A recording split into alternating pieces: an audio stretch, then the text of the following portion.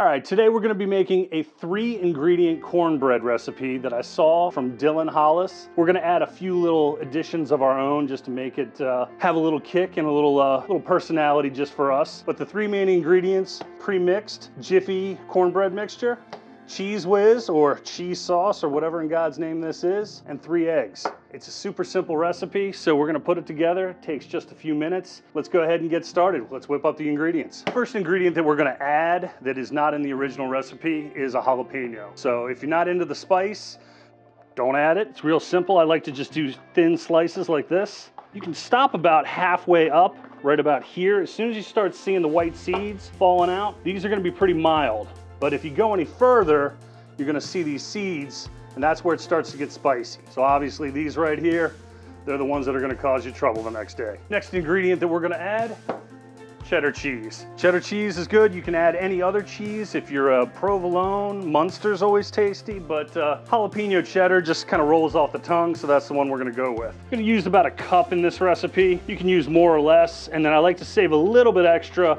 for garnishing on top. I know I'm gonna catch some flack for this in the comments section, but I'm gonna go ahead and use pre-cooked, pre-chopped bacon. Start off by adding our Jiffy ready-made cornbread mix. It's just a couple ingredients. It's basically cornmeal, some flour, some baking powder. Next, we're gonna add the bacon. I'm gonna reserve a little bit of this for garnish on top, and then our cheese dip. I got this at Aldi's. I didn't even spring for the good stuff, but I'm a fan of Aldi's, so we'll let it slide. An amalgamation of modern science. And then we'll go ahead and crack some eggs. I'm gonna try to do the cool new thing that the kids are doing. I'm gonna add about half of this cheese now. We're gonna add half on top afterwards. And then we're just gonna whisk this all together. As you can see, this is gonna tighten up pretty quick. It's gonna look like something that you could spackle a wall with, but it is gonna come together and it will be light, fluffy, and delicious after it bakes. All right, so this is actually a Detroit pizza pan. You can use any kind, you can use cast iron skillets for this, any kind of casserole pan. I always like to pour into the center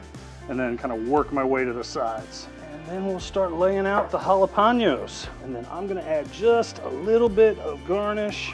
We don't want to cover them up, we just want to add a little bit of cheddar on top. And then we're gonna add just a little bit of the bacon, just so people know it's there. Then we're gonna pop this in the oven, about 20 to 30 minutes, and then we'll do the unveiling. First off, this thing smells amazing. So we're gonna be real careful, and we're gonna try to just pry up this corner.